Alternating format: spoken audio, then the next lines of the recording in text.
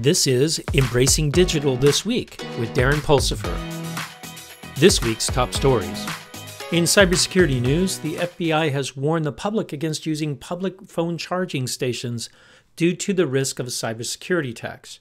These charging stations, commonly found in public places such as airports, malls, and hotels, could potentially contain malware that compromises security of the user's personal information and devices. Bring your own USB adapter when you travel now.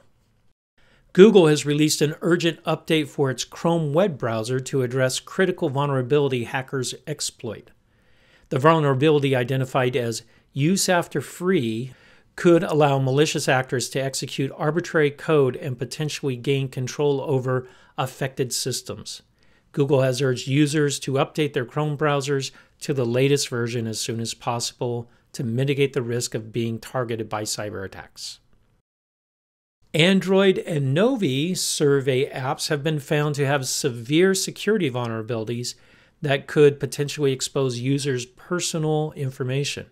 The flaws could allow attackers to bypass security measures and gain unauthorized access to sensitive data. Users are urged to be cautious and update their apps to the latest versions to protect against potential cyber threats. In data management news, according to OneTrust Chief Strategy Officer, data privacy and ethics gaps pose an existential threat to organizations. Failure to adequately address these gaps can result in reputational damage, legal and financial liabilities, and loss of customer trust. Organizations must prioritize data privacy and ethics to mitigate risks and protect their businesses in the face of evolving regulatory requirements and increasing public scrutiny.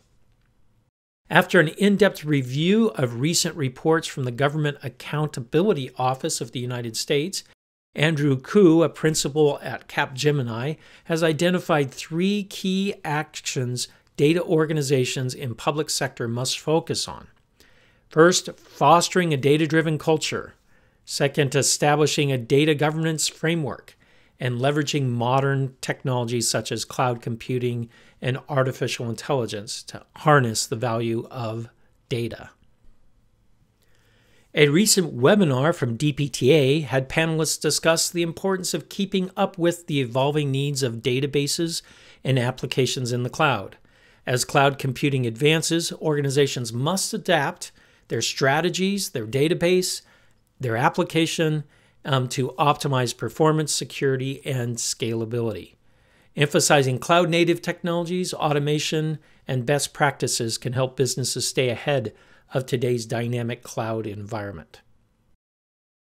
In IoT news, Edge Computing Expo North America, scheduled for 17th and 18th of May 2023, has recently announced a star-studded lineup of technologists and business leaders in the IoT space.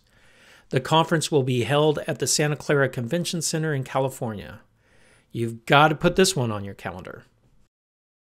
IT and OT cybersecurity convergence is becoming real as more cybersecurity solutions from the IT space are focusing on IoT and industrial infrastructure protection.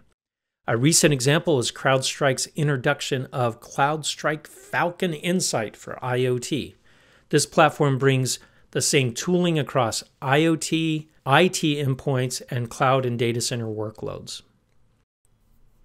In a great example of taking on Industry 4.0 deployments, Volvo Group has taken on to deploying a preventive maintenance infrastructure for its factory in Lyon, France. The Volvo Group is utilizing a long-range wide-area network to enable real-time monitoring and analysis of data from factory equipment, allowing for proactive preventive maintenance. That's it for Embracing Digital this week. If you've enjoyed this episode, check out our full-length weekly podcast, Embracing Digital Transformation, and check out our website, embracingdigital.org.